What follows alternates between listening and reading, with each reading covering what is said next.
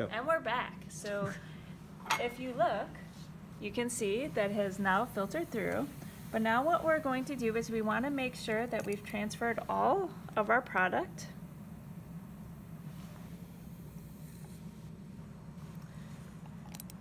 to this, so that way, because we're quantitatively determining how much product we made, we want to make sure we're collecting all of it.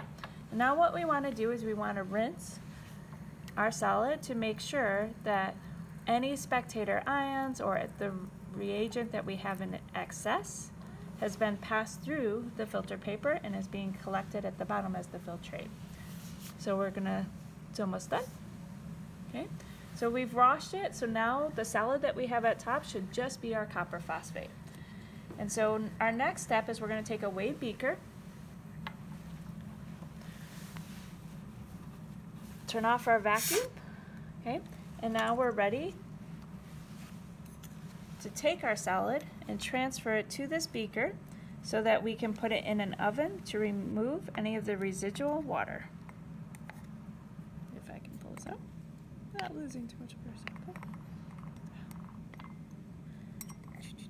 There we go.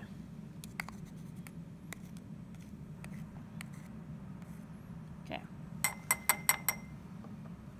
Of course. Okay.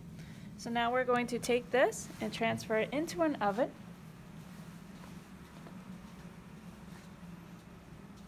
And the purpose of this step is to allow it to heated and remove the water.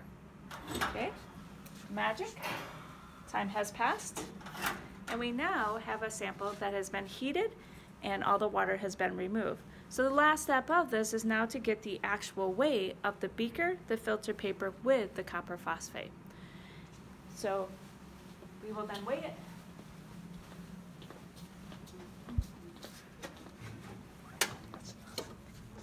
And now we have the weight. The data will then be sent to you by your instructors. Thank you.